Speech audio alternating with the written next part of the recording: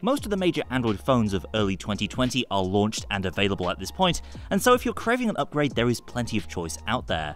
As ever, we've rounded up the top Android phones in all the major categories that matter, so let's take a look at what's hot in the Android world at the start of summer 2020.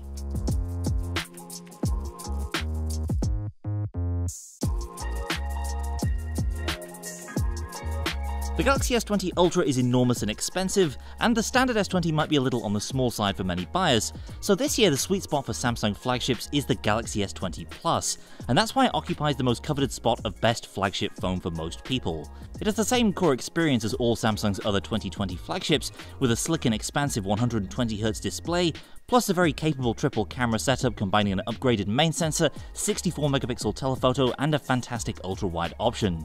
Add to that wireless charging, pleasant software, and a solid track record for Android security updates, and you've got one of the best phones of the year. Oppo's impressive new Find X2 Pro won't be launching in the US, but if you live in Europe or Asia, this one's definitely worth a look, matching Samsung's top-end flagships in many areas and even beating it in a few. There's a gorgeous curved screen design and back panel options including ceramic and vegan leather, that's paired with a display that goes toe-to-toe with Samsung's 120Hz offerings with the same resolution and slick refresh rate. Plus, Oppo's triple camera array boasts an impressive 5x zoom, which is something you won't find on Samsung's smaller flagships. The OnePlus 8 Pro is the most expensive OnePlus phone yet, but it still represents great value when considered alongside the competition. Once again, you've got an impressive big-screened phone with a 120Hz refresh rate and QHD+ resolution.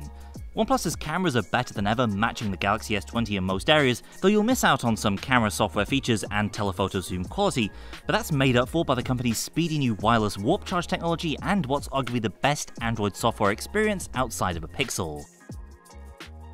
Google's Pixel 4 series arrived to a fairly lukewarm reception late last year, but the phones have been improving considerably over the past few months.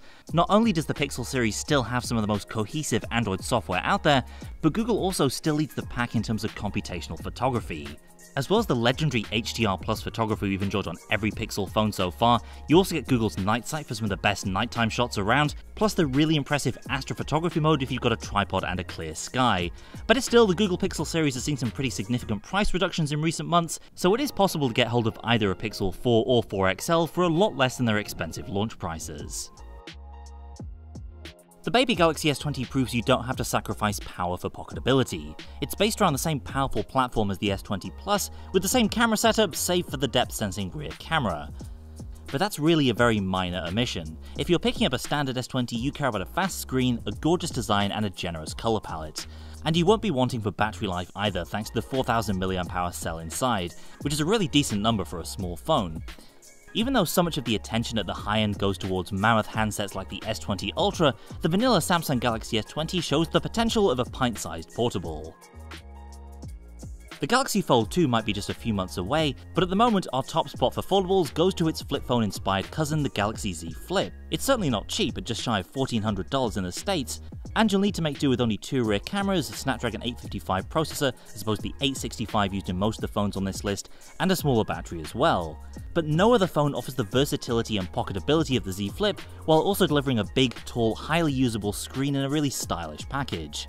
If you long for the days when phones were both powerful and flippy, and you don't want to wait for the next generation Fold, the futuristic Z Flip is the handset for you. With the Pixel 4a imminent, this one's a bit of a tough call. Nevertheless, the serious discounts available on last year's Google Pixel 3a make it a really fantastic budget offering even in mid-2020. You get Google's famed Pixel software experience built around the Google Assistant, along with fast software updates for the next 2 years. Many of the benefits of more expensive Pixel phones can be had in the 3a at a fraction of the price, and that includes the phenomenal Pixel camera. In the 3a, it's largely indistinguishable from the more expensive Pixel 3, a flagship phone that's just a few months older. Wait if you like for the Pixel 4a, but even after that phone launches, it's unlikely to be as cheap as the 3a is right now. That's it for now. Stay tuned for our coverage of upcoming Android phones like the Note 20 and Pixel 4a, and subscribe so you don't miss our future videos. Thanks for watching, and I'll see you next time.